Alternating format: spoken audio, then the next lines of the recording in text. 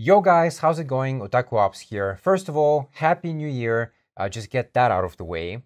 And today I'm wearing a shirt of a flag of Mongolia because we're gonna talk about Genghis Khan.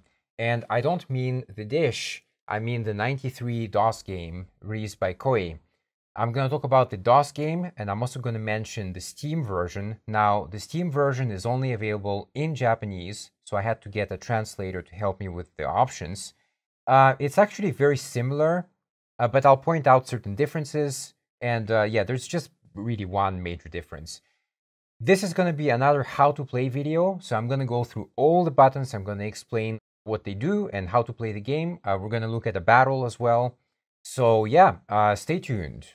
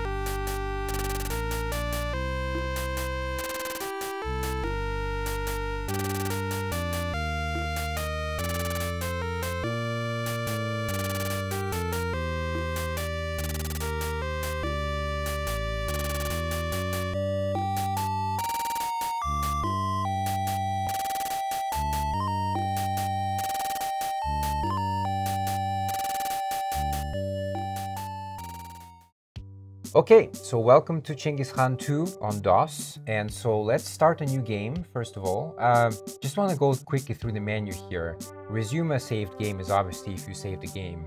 The world conquest data, I'm not sure what it means. I knew before because I tested it, but right now I don't remember, so I'll skip it for now. Let's start a new game, and I just want to briefly explain to you how this works here. The first one, Conquest of Mongolia, is actually the map you see right now on the screen. It's basically Mongolia broken up into various provinces, right? And you'll start in one province controlled by Genghis Khan, or Temuchin as his name was before. And you basically have to conquer the entirety of Mongolia. So you can do that by conquest, and I think you can do that by certain states becoming your vassals, although I'm not really sure about that. The cool thing about the first episode is that if you complete it, you can move on. You have to beat it as quickly as possible, though that's the thing, like time is kind of a limit. So yeah, you have to do it as quickly as possible. Make sure you make children. I'll explain to you how you do that later. And then when you move into the second game later, you can actually reuse the generals from the first scenario. So if you really like some of the guys in the first scenario, you can reuse them for the world conquest. And maybe that's what it means in the beginning menu. So maybe that's it. I'm not sure though. Anyway, so yeah, that's kind of the unique thing about this game, is that you can reuse these generals. Anyway, at least here you can choose, I think, up to 2 players or 4 players. I'm not really sure. But anyway, remember in l'Empereur they didn't have that option. You're stuck with the French, and that's very unfortunate because I really wanted to play as some other factions and it was not available. So we're gonna choose a new game, and I'm gonna choose the third scenario. I'll explain why later. And we're gonna play as 1 player. And we're gonna play as the Yuan dynasty, which is by Kublai Khan. So this is already after Genghis Khan, but I'm doing this specifically because you already have many countries here. So you click on yes. You don't need to view battles in other countries. You can, but it's pretty boring. It's pretty long. So click on no. The combat scenes though, yeah, sure, why not? And you can choose hostile or intellectual AI strategy. Let's go for intellectual, but I'm not gonna play the game. I'm just gonna show you a little bit of the menu. So you click on yes, now it's your turn. So you start in parts of China, I believe. Okay, so from the top, you have the menu bar here, okay? So all the KOEI games are pretty similar in that they have some kind of command bar, and this is it. The first option is policy and decree. Now this one I don't really understand because from what I get, each country already has a pre-decided AI policy. So it's kind of producing something by its own. Maybe that's not actually the case. Maybe you do need to make a new policy every time you invade a new country. It's very possible. In that case, you choose decree, and it will let you adjust how you use the population in that country. For example, do you want more people for the economy or farming or building defenses if you need that? And yeah, so you do that. Change is just, okay, you have a policy in place and you need to change it, to tweak it a little bit, then that's the option for you. Next one is advisor. I think this one, if I had an advisor, right now I don't have one, but if I had one, I could ask him to draft a policy in my place. So if I feel lazy, if I don't want to do that myself, I ask my advisor to do it, and then I just click on agree, right? And delegate, so this one I don't really understand. I think it needs an advisor within a certain country, and then you can ask him to basically run the show. I'm not really sure about that, but I think that's what it does. Next one is order menu. So this is only available if you have more than one country, okay? If you don't have more, then that option will not be allowed for you.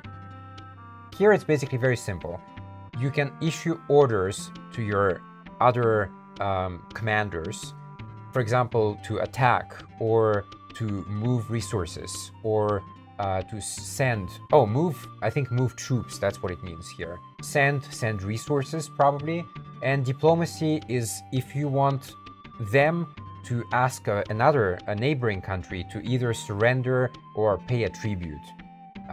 Honestly, with this game, the tribute often doesn't really work, but sometimes it does, and you can get easy money just by threatening others.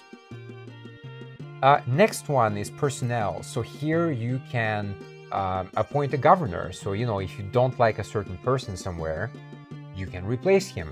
Maybe they have a better politics factor or something like that. Maybe they have more body points, which I'll explain later. Advisor is the same, so you can appoint an advisor. Make sure that the politics is good, at least B. A, of course, is fantastic, but A is pretty rare. Definitely go at least with B. Next one is general. So yeah, this one is basically just promoting a general. These are usually very bad though. Like I'm talking like they're usually D or I think even E if that's possible. I'm not entirely remembering this game, but they are usually very, very bad, and you only do that if you really, really need just people to fill the numbers, you know. Next one is prince. So this is actually your kids. If you have a child which is 10 years old, like basically as soon as they turn 10, you can enlist them in the army. And usually this depends on the strength of your leader, but if your leader is pretty good, then the chances are your children will have pretty high abilities as well. There's an interesting trick here. Okay, let's go back to the second scenario for a second. You play as Genghis Khan, right? So let's say you have a kid, it's a boy. You can actually name that boy Kublai Khan. Make sure that you spell it exactly as we see it right now. And later, when he turns 10, he actually is gonna have the avatar of Kublai Khan. I'm not sure if it works all the time, but in my case it worked all the time, which is pretty funny. The next one is princess. So you can also have kids who are girls, and in that case you can marry them off to your generals, and in that means that one of your generals will become your relative and they will not betray you. So you have to be very careful in this game because some generals are actually traitors, and if you in battle it's okay, it's fine, they will fight just fine. But if they're a governor, they're often gonna not follow orders, and eventually they're just gonna break off from your empire, and then you have to attack them and defeat them. You can actually rehire them, but you know it's a traitor. He's gonna do it again, so the only choice is to execute them. And the last option is family. So in the DOS version, there's only one thing that happens here, is that, yeah, you spend time with your wife, right? And there is a kind of number generator that gets enabled. Often nothing will happen, nothing at all. But from time to time, you basically will have sex with your wife, and that means that she will get pregnant, and later you will have a boy or a girl, right? I will come back to this later, because in the Steam version, this is a little bit different, better, I would say. So yeah, just stay tuned for that. But this is all you have to know here for the DOS version. Okay, next one is military. So here, you can attack somebody, so use war. You can move troops, send resources. It's basically the same as the order menu here. Draft means to recruit new troops. Train, obviously you have to increase their training. I think the higher the training, the more mobility they have, so the more they can move around, etc. So you really need that. And it's easy, it's kind of free, you don't need to buy anything for it. And dismiss is basically, yeah, if you don't need certain troops, you can get rid of them and hire some, you know, higher quality troops, basically. Next one is the domestic menu. So here we have labor. So you can readjust your labor force, you know, whether it's going into economy, etc. I believe that's it. Yeah, the allocation of labor, right. So I'm going to click on cancel because I don't need to do that. Give is give something to the population. In this game, if you look here, it says sup. It's actually for support. It means popular support, which right now is 83, very high, very, very high. I don't need to worry about that. But I think when support starts to drop below 50, that's when you have to start worrying a little bit. And in that case, you need to give your population something. I think you can give them gold, food maybe, and probably resources like fur or ceramics or whatever you have at the moment. Of course, the better quality, the more points you're gonna get. It's important to get support, but it's also it depends on the population. If the population is quite high, it takes more resources to raise the popular support, right? It's easier to raise it in a small population. And finally, you can tax. So if you do that, people are really going to dislike you. The support is going to drop, but you're going to get some resources, and that's very useful in very tight spots. Maybe you suddenly need gold and food, and you know, sometimes there is no choice, right? Or you intentionally do that to kind of ruin a country because, yeah, you get the resources and then you move out, right? So that's up to you how to use it. Okay, the next one is diplomacy, and this one is pretty easy. You can send somebody to ask somebody to surrender, which in my case never really worked. I think it works in some cases, but it's pretty rare. You can ask them to pay a tribute. So basically you threaten somebody, hey, you know, give me money or I'm gonna attack. Sometimes it works. So you'll get decent money, but it's not really worth doing in the long run. And finally, alliance. When you start the game, especially when you only have one country or one province, you really need to build strong alliances. So what I usually go for is 5 to 6 years, because then if they accept, I don't have to worry about them for 5 or 6 years, which is a long time. And in those years, I can really build up my economy, build up my army, etc., etc. So this is useful. The next one is the market. This is probably okay. Yep. So the guy says there are no merchants in this territory, and that's because I think if you click on info, merchant, you can, for example, choose Uyghur, right? And it will show you where that merchant is.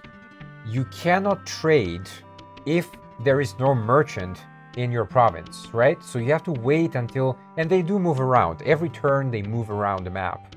All of them, actually. The Chinese as well. Chinese is there, Islamic is there, and Venetian is, well, in Italy right now. But they do move around, okay? So, and their rates are different. There are certain things you can sell, like the Venetians, for example. They need certain materials. They'll pay you more money than, say, a Chinese merchant. So you have to be careful here, what you trade and who you trade with. But anyway, right now I can't trade because there is no merchant in my province. But basically, if he was there, you could sell something, you could buy something, and you can also hire mercenaries. So this is very interesting, because if you play as Japan, you can only hire samurais. You can't hire any other troop types. But if a merchant comes there, you can hire mercenaries. So for example, if a European merchant comes over, you can hire knights. Now, this is so like wild, because imagine like European knights, right, in full armor, etc., fighting in Japan, for example, and then invading China, for example. This would be so wild. But it is possible in this game. And finally, the last three are info, options, and rest. Rest is basically, yeah, you're done, so you just move on to the next turn. And we're gonna actually look at a battle now. So the way you do that is you go to military, war. He asks you where you want to invade. In this case, it's actually really good on the map, because my province number 5 is completely protected. So by myself, in this case, there is no bridge to Korea, there's no bridge to Japan, so I can completely unleash all my army on province 12. He asks me if I want to command the army myself. I'm going to click yes. And I'm going to form the legions myself as well. So I'm going to, for myself, I'm going to obviously pick Mongols. I only have 3 units, unfortunately, but that's okay. You really have to study the generals, who you have. Like right now, I don't know any of these guys, actually. So I don't know their attributes, but anyway, I'm going to go for this guy. Let's put Lancers, Catapult, and Crossbow. That's good enough. I mean, I could use more, but it's just to show you guys. How much gold you want to take? Quite a lot in this case. And how much food? It's just like in L'Empereur, you want to take as much as possible. So we're going to go for maximum. And you click OK. Launch the invasion. Your wife says good luck. And that's it. You start the battle. Okay, so the battle in Genghis Khan 2 is in 2 phases. This is the first phase, and it asks me here if I want to deploy my army. I'm going to click yes. This is, first of all, it's my legion. I'm going to put him here, let's say, and Legion 2 there. They give a small speech. Sorry, I'm kind of hiding part of the dialogue there, but that's okay. It's not really important.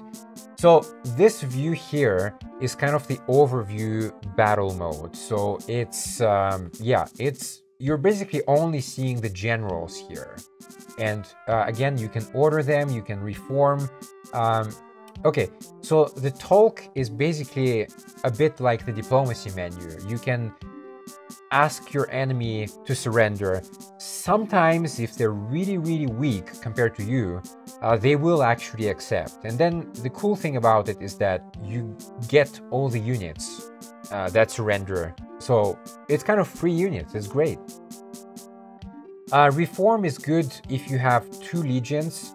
Remember to have 1 legion, let's say 3 units out of 4, so you leave a gap there, so that way you can move units from one to another. You can actually replenish your army that way. It's very useful.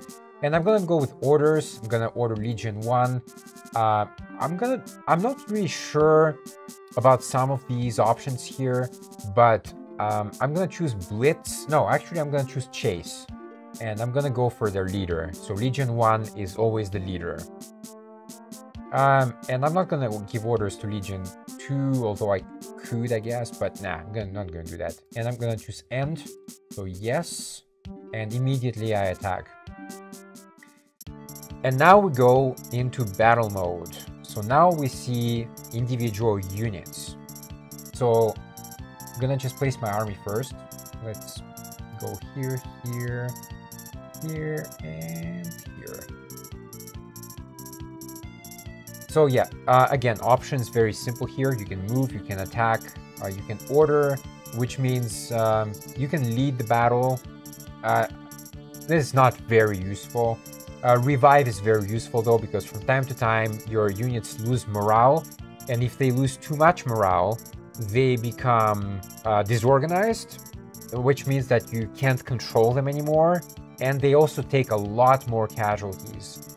So to recover them, it's basically like in L'Empereur. You recover units. You do revive here. Sometimes it doesn't work, but anyway, you have to try, because you can't leave them in a struggling order for too long. I'm just going to move forward a little bit. Let's say here. And you have to wait. I might have moved a little bit too far. I'll explain why in a second. So I'm just going to keep moving for now. Let's say here. And wait. Alright. So if I attack, let's go with far. Far means archers. Archers have bows, so that means you can attack far. Right now, in that zone of influence, there's nobody there, so I have to move a little bit. Still can't reach anybody, okay? All right, I have to move very carefully here. So just one step further. And now I can reach Legion 4 in this case. So you click that. They're gonna, you can see your mobility here. This is how many points you have left. So be careful. So you shoot them and you move back. That way you're immune. They will not move. That's the thing. I will explain that in a bit. Do the same here. Just move one step forward. They have very high defense here, by the way. I'm barely causing damage here. When you're fighting in China, China has very high defenses. So yeah. Anyway, you do that and move back. One square is enough. I'm not gonna do this one. And this is Lancers. They don't have bows. So this is what I wanted to point out. Usually when the AI defends a town, in this case, he doesn't really move out of the castle. Well, this is kind of obvious because if you're inside the wall, you get the defense bonus. If you move outside, you lose that bonus. And then you're vulnerable. But in this case, it's kind of interesting because I can basically keep moving forward one step forward, and I can, you know, keep attacking them from afar. Unfortunately here, like I said, their defense is very, very high, so I'm barely causing any damage. But let's say it's another place where the defense is low. You can actually cause quite a bit of damage just doing this kind of back and forth. Of course, the number of arrows you have is limited, so you can't like do that forever. But having said that, you can probably take out maybe 50 soldiers just doing this trick. And for, you know, it accumulates. So 50 soldiers there, 50 there, it's already 100, maybe 150. That's a huge, huge advantage when you're fighting them, right? So yeah, basically that's what you do. You have to defeat the leader. If you defeat the leader in the battle, which is always Legion 1, okay, you will win the battle.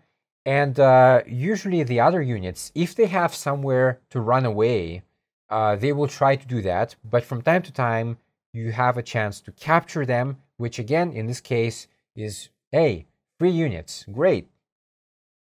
In the case of an attack like this, where they don't have anywhere to run, I believe that the other units, are automatically captured. So that's a lot of free troops. That's kind of what you're trying to do here, okay?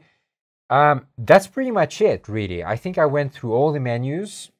Okay, so just before I talk about the Steam version, I just wanna, I changed scenario, so it's the Genghis Khan scenario, and I chose Japan here.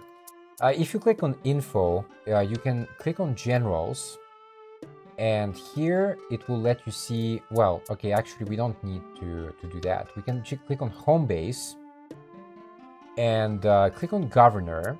Okay, so now it will show you the characteristics of your leader. Okay, so Minamoto, for example, I'm not really sure this is very historical, but you can see that his age is 14. That's very good because the game has kind of a time limit in that, you know, you need your princess to be at least 10 years old to get promoted into the army, okay? So you have to bear that in mind. And after a certain age, I guess they're not as fertile anymore. So you really need to hurry and make a lot of babies, like between, I don't know, 15 to 30. I'm not sure when it starts to be possible in the game. Anyway, that's one thing.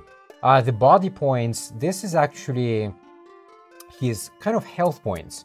So again, as he ages, when he gets older, he's gonna start saying things like, oh, my back hurts. And, you know, he's gonna lose health points, which sucks because, you know, every command you choose in the game requires action points. So if you have less of them, you can issue less orders. So the more health points you use, the worse it gets for you. And at some point, you're just wishing sometimes I just want this guy to die already because, you know, he has like 6 body points or something like that. You can't do anything with that, really. And you're just waiting for him to die to install a princess governor. And that sometimes just doesn't happen. The game just keeps them alive forever and ever and ever. So that's one thing.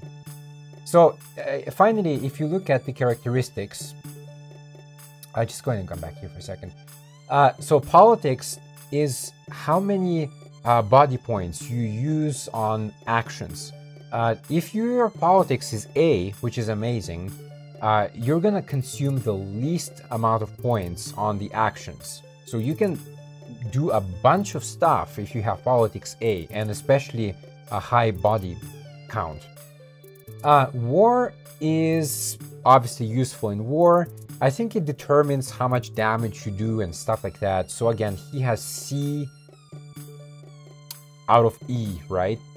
It's very average. It's not great. You really want at least B. Of course, preferably A, but A is pretty rare.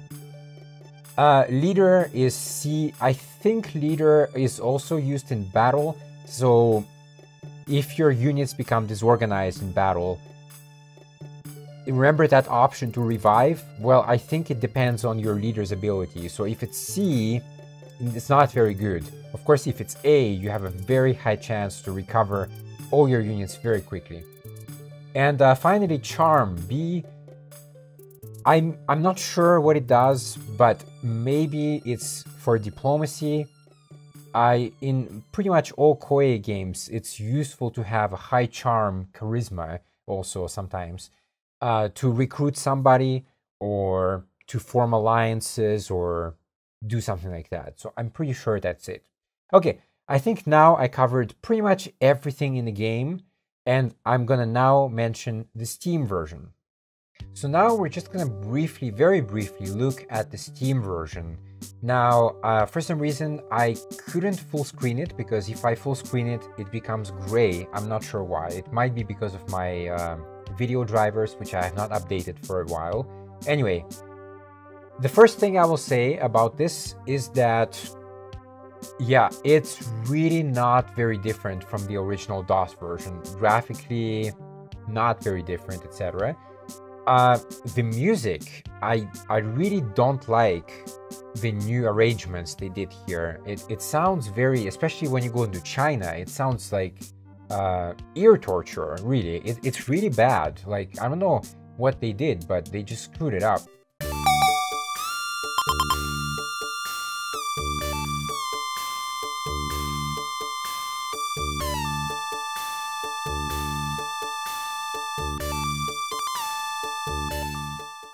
Anyway, the music is not good, but what I want to show you is just one extra menu that you do not find in the DOS version.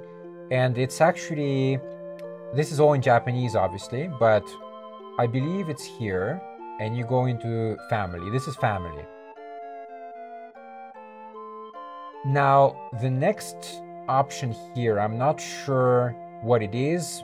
Maybe it's because you have different wives or something like that. Anyway, I'm gonna choose the first because that's Borte and that's the one I know.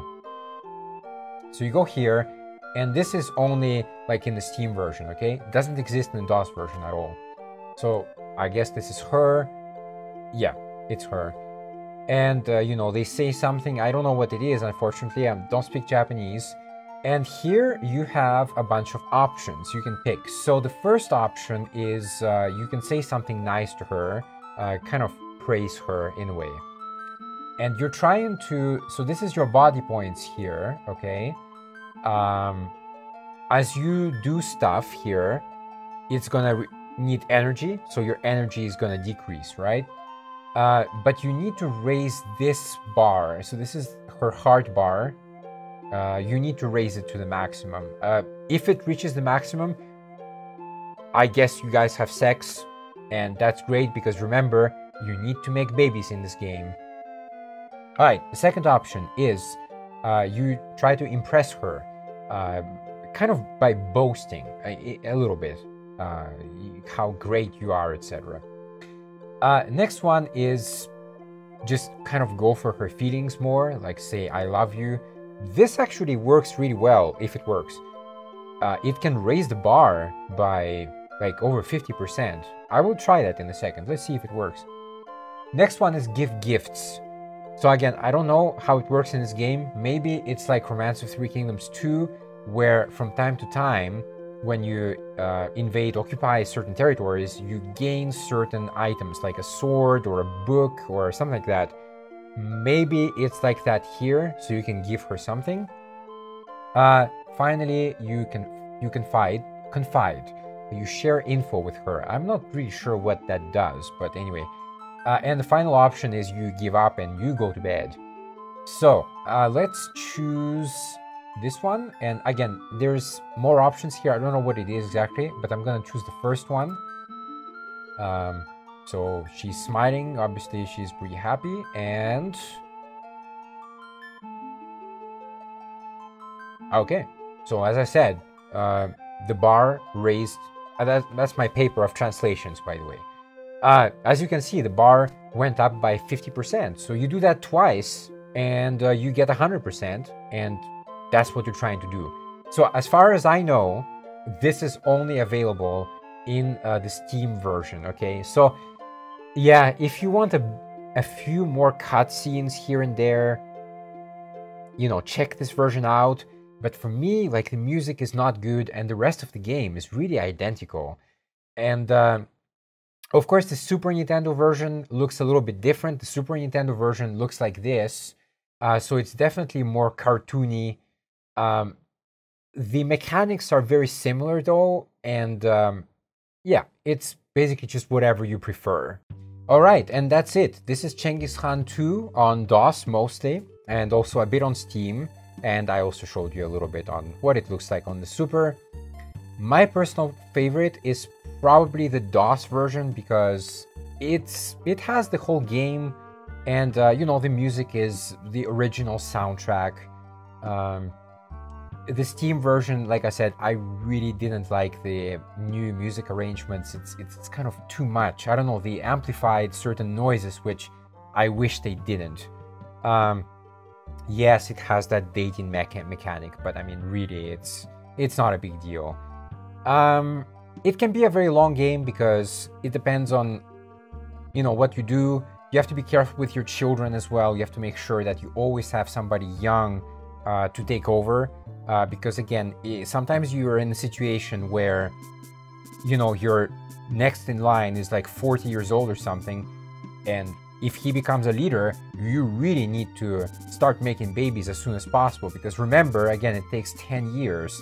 So even if you have a son immediately, you're gonna be like 50 already by that point. There's a high chance you're gonna get older and lose body points, so be careful. But yeah, this is it. This was kind of a how to play video. I'm gonna try to do more of these in the future. I really enjoy making these, by the way. PC retro stuff, I don't see a lot of that on YouTube. So if you enjoy what I do, please drop a like. Feel free to comment, of course. And, you know, share with your friends, because a lot of people have played these games in the past. They have not seen them since the 90s. And so it's a lot of nostalgia for people, which I want to bring back. So anyway, take care, stay safe, and I'll see you around. Otaku Ops, signing off.